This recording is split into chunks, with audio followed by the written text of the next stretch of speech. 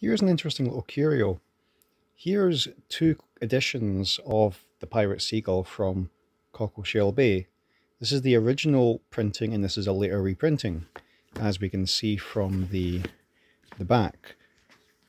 So the original one was printed in, we'll see it, focus, broadcast, there we go, 1982, whereas this one's a later reprinting in 1985. Now, aside from the fact that this one's green and this one's obviously blue, and the fact that this was originally made for the St. Michael brand, which is a brand of Marks and Spencer's, and this one's Thames Magnet, there's another difference here between them.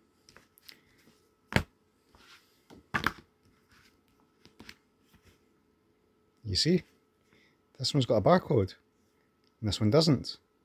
So what's going on there? Well, the internet tells me that in the UK, barcodes for products began late 1979. So it's only a couple of years before this came out.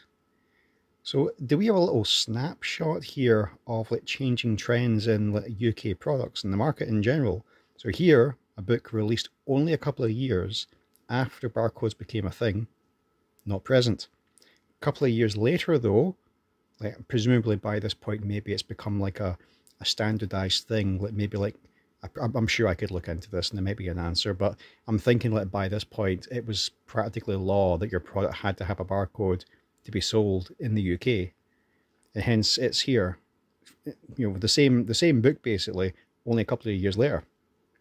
It's interesting.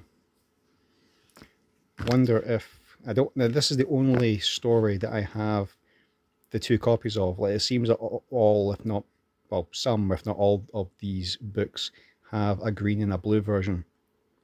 So I think it'll be interesting to see if the rest of them are the same.